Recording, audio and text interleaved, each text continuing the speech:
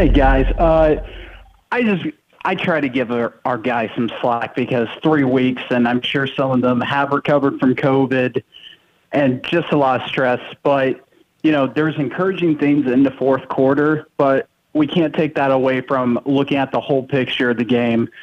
So my question for y'all is, where do you think we go from here? What does the coaching staff need to do? What do the players on offense need to do?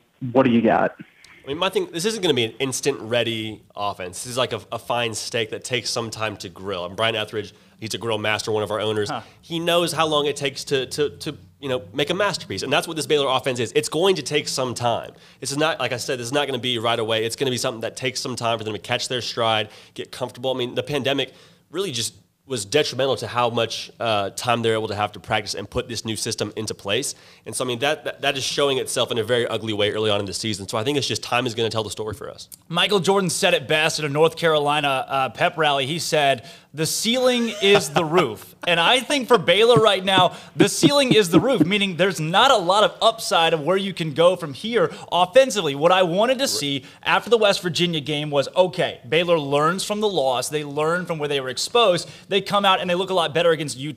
The offense was not just stagnant, but it was boring. I mean, things were not remotely exciting in any fashion of the game from an offensive perspective. And it wasn't productive. You go dinking and dunking short routes. You have such a low percentage of first downs in comparison. The first half was okay, but in general in the game, you're just not looking at a Baylor team, a Baylor offense that's playing where you'd like to see them right now.